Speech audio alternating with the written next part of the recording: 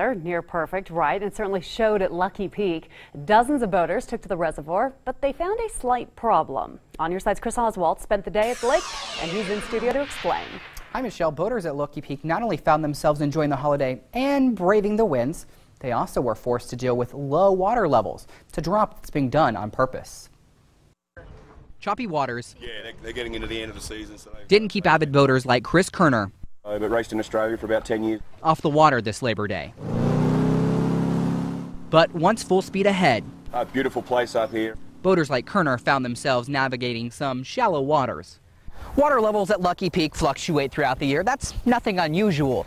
But this boat ramp that I'm standing on that's normally completely underwater is now completely exposed. Let me know if my bobber disappears.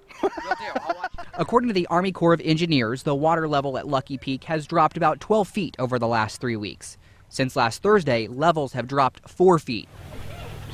The levels are so low at Roby Creek, what was once a water-filled swimming area just a month ago, is now nothing more than a beach and a small little stream, making boating more challenging.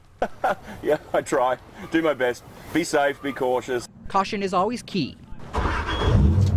And it's why the Ada County Sheriff's Office is revving the engine and patrolling the lowering waters. Start seeing more rock croppings coming up, shoals start sticking out. Deputies say the water levels haven't been too much of a problem. Most of the people up here have boated enough that they know that at the end of the season they drop. I mean, obviously there's visible signs that it's dropping. Docks are beached, rocks are starting to show, shoreline's starting to show. Visible signs for boaters like Kerner, who are just taking it easy and cruising the lake. Watch the channels that you're going into and be careful when you're launching. It's not a big deal. Just be patient.